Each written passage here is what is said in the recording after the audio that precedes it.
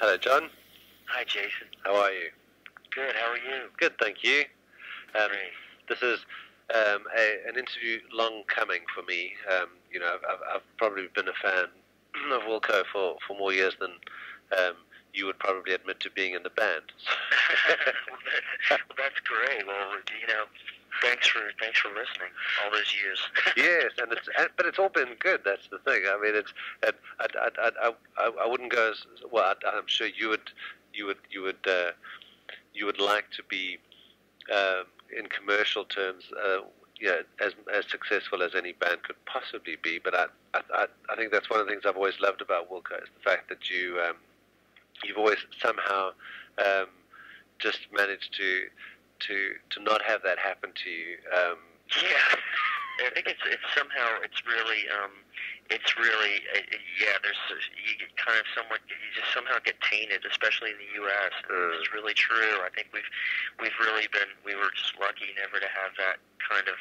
I mean, some bands kind of had an early hit, like Radiohead, and were able to do a lot of things with it, with the sort of resources they got from it, But we've been able to just kind of putt along and just make it, somehow. So America does that, though, doesn't it? In the way, I mean, if I look at someone like Dave Matthews, not comparing you at all, but just from the point of view that if you have a good enough base and you're willing to spend a lot of time with your fans on the road, you could pretty much do this for as long as you as long as you'd like to, I suppose. I hope so. Yeah, we did come along at a time that was still we still had we had a major label affiliation, but with a sort of it might as well have been 1969 because it was like Mel Austin and all the same people at Reprise, and we were able to just get a touring base, with a little help from the majors, and then kind of just carry it on. And once you have an audience, it's definitely, that's bigger than having a major label deal or something. Yeah, true. And I mean, as you've seen, part of your success hasn't come from that major label participation, but more from the fact that technology's been there and your fans have been there, and that your biggest strength has been probably word of mouth, that your fan base has celebrated you everywhere. Lucky, it really is, and a lot of road work, I guess, as well. Yeah, you're clearly not afraid to work hard. True, I guess. What is it like being in Wilco in 2007, having been through, and having experienced what you have in the way that you have? I mean, obviously there's 1,000 stories. Yeah, it's great. It's actually it's sort of, I mean, even with all the tumult or whatever that's gone on, I always felt like I kind of felt even 7 years ago that I probably had a really lucky sort of time in the music biz, and I think that's, if anything, now, whatever, 12 years later, it's like sort of to be still making records that people enjoy or that matter with these people. I mean, it's been wonderful. It's like definitely the best musical relationship and the best sort of personal relationships I think we've had, like, across the band that we've ever had. So you just feel it feels like a lot of the crap was kind of worth it to go through. But you see, the problem with a band like yours is that every record you bring out, you keep on topping yourself. So I hope so. Yeah, and the media comes along, and obviously they label, and Jeff will get quoted, as saying that this is the best record that that you've made, and it just keeps on getting, it just. Oh, we hope, because I mean, it's like a lot of people think that it's kind of lip service, but that your most recent record kind of better be your favorite record, or else you're kind of in trouble. But it hasn't always been that for me. In other bands, so it's a bad feeling knowing that it's like, well, we'll do better next time. But there is an element of trying to correct previous wrongs with the or what you thought was maybe incomplete about a previous record with the record, and I think that helps naturally change the course of direction. Yes. Records. And I mean, I suppose from the point of view that there will always be that element that you'll keep on making records indefinitely, because you'll never quite be happy with. There'll always be something that you would want to do differently. Yeah, I think so. I mean, like this sort of, I think the bigger your career gets, the sort of, you can't help. There is a little bit of a self-reactionary sort of, you have these a little in your head, these sort of, you try not to repeat yourself, and you just wonder how that informs the music, if you can, so that's a little bit of a struggle, when you're knowingly sort of trying to make things different. And this is what was kind of cool about this record, was that there was such an organic, it was just basically, it was the closest thing to sort of like a session sort of record that we had since maybe the first record, first or second record, that it still held a real sort of difference, this real change and reflection in the new band, that so it was like, well, this is different from Ghost is Born, this is different from anything we've done.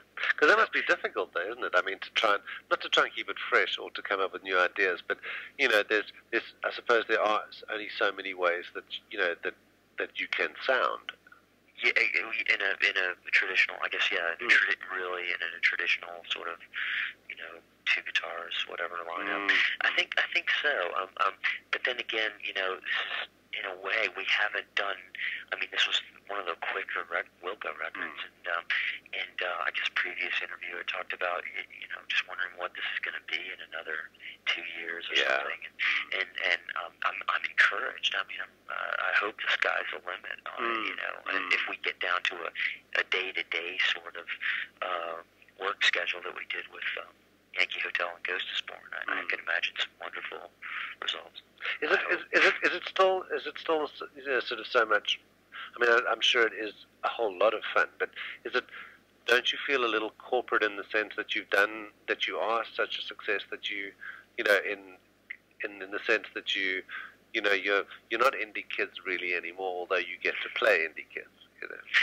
Yeah, and you know what? I have to say that I think at least I feel pretty graduated from that whole, from that world. And, thankfully. Yeah, absolutely. I mean, because the kids are so young, and you can't help being. I mean, I'm sure we're a bit of a. I'm sure we're a bit of a dinosaur to a lot of these people. And I mean, the pitchfork still, they're still nice to us, which is great. But it is. Yeah, I mean, I'm kind of involuntarily not in that world. For sure. Yeah. I think it would be sad if I were in the world, frankly. And just, I'm definitely in a middle-aged sort of rock world. And happy to be there. Yeah. Right.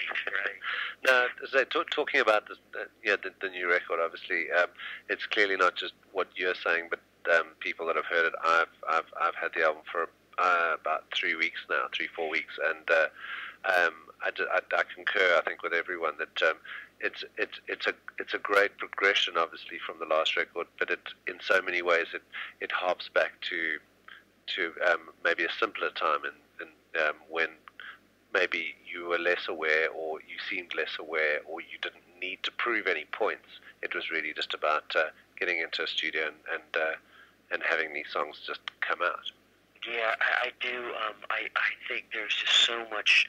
We were so self-aware after Yankee Hotel Foxtrot going into Ghost is Born, and that was the first time that I ever felt like I felt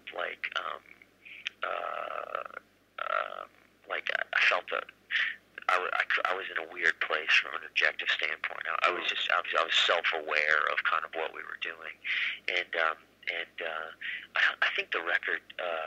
It might reflect that a little bit. I couldn't help knowing after Yankee Hotel that there would be this sort of element of disappointment, or a lot of people. It would be a letdown, and there was a sort of there was an element of like kind of flying in the face of it, but there wasn't a lot of unity with that record in a lot of ways, the way there was with this. So I think we were just happy to try with the new band sort of realized we had this sort of higher musical connection than any lineup had had before. Around the time of the live record and everything, the fact that we wanted to document that band, you know, on a live record. So I think it was just really the feeling of like kind of getting back to basics and just sort of an unself-conscious record, you know. And you can't, and it's clear that you can't cheat in any way, because it's rightly or wrongly, the music has always been, and certainly from my point of view, very honest. So when it's anything but that, you can't but make honest records. And if you're having a bad time, or if you're feeling pressure, or if things aren't particularly good for you, or you're not in a good space, it reflects in the music. It does, and I think there's there's enough people in the band that can really detect the bullshit or not. I mean, enough people, and Nels especially, and I mean, just so it's yeah. I mean, it just feels like a really honest, in a way, unadorned. It was, and I think it was a reflection also just of a really good work ethic. Something that it unfolded really fast and happened really fast, and I love pursuing that. I think that has been the culmination of most like 95% of the great music in the world has been organic, has flowed out. Were you surprised at how easily or how quickly it did come? Not really, because I knew even from the first sort of rehearsals that we had with the new lineup, there was a certain Nels and Pat kind of brought a really definitely a more sophistication, I'd say, in different ways, but they're very very proficient, and so there was that sort of there was that kind of new element even at that point, rehearsing for Ghost is Born tour, and so I knew that I couldn't wait to get in the studio. I knew it was going to be fun. And I mean, it's at this point, it would be your favorite record because it's the one you've played the least live. Exactly. Funny how that works. Yes. There's only so many times you can do that before log it into the ground. Completely. It's true. But is that a side of things that you do enjoy still doing? Going out there and playing it to as many people as possible, and then. Yeah, I mean, it's hard not to get excited about playing in front of 4,000 people. I have to say, whether it's you playing bass and singing background vocals, or anything on the stage. So I have a family now, which is different from the last record, and so it absolutely makes it a lot harder. But it's just a sort of it's a reality of the situation. We still sort of rely on that to sort of the bread and butter. Sure. We're making royalties now and everything. Sure. But it's still how we make a living. Sure. And I mean, thankfully, I suppose in some ways it's something that you haven't outgrown, in the sense that you don't detest that part of it. I mean, as you say, there's nothing better than standing in front of a stage and getting that immediacy that you don't get when you look at the CD packaging and go, oh, we did that. It's true. Yeah. And there's so many people think, well, it's really the schlep work, and the real immortality is really the album and everything, and then the life of it's absolutely one thing has to feed the other. I think it's absolutely integral, and it's still the way to sell records, basically. Sure. Is. And it's the success of the band, I think, in many ways, that that you are willing to do that, because you could arguably, like you're saying, the royalties are one thing, and as the catalogue gets bigger and bigger, that arguably too, depending on what you're looking for out of life, I suppose, is less and less dire necessity to do it, but it's still something that the band sees as being critical to your longevity, I suppose. Oh yeah, I mean, you just have to do it. Yeah. I mean, we have a big organization at this point, and it's not for that reason, but No. it all works. And if anything, the fact that you have that organization tells tells us again on another level that what you're doing is good. So yeah, I guess so. Or at least some people are out there, I guess. Sure. I mean, whoever thought that you would employ people, you know? Exactly. You know, that's amazing. Yeah. Yeah. I think last year we got to the point for the first time where we had people that we didn't know the names of. You know, we didn't know the names of certain people on the crew, and I was like, wow, now we've gotten to a level like where guys, I don't even know their names. Yeah. Yeah. We don't know who they are, but they just arrive and they do stuff and they leave. That's right. The real faceless. That's where the evil comes in.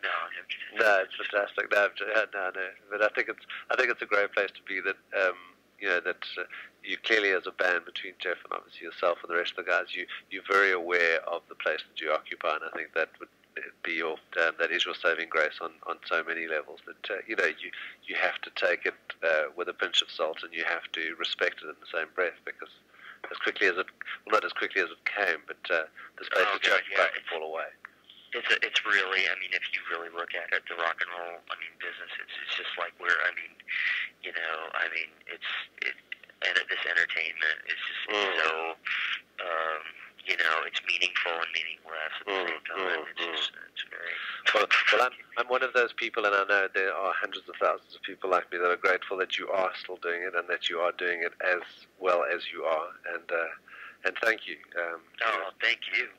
Certainly for taking the time today. And as I say, South Africa is far enough away for you to have to think about it, but it's a good place to bring your family for a bit. It's lovely. My wife was just talking about it, and we actually have a flat downstairs that we rent, and we have a South African girl living there. Oh, fantastic! She can tell you all about it. She's lovely. It's funny. Your accent is very. I love the different accents there. Hers is a lot more. I guess it's a lot more. It's like Dutch and Australian put together. Afrikaans. Yeah, she's Afrikaans. Yeah, right, exactly. Yeah. And you sound more English, I guess. Yes, more English. What is that? Does that have a name that sort of?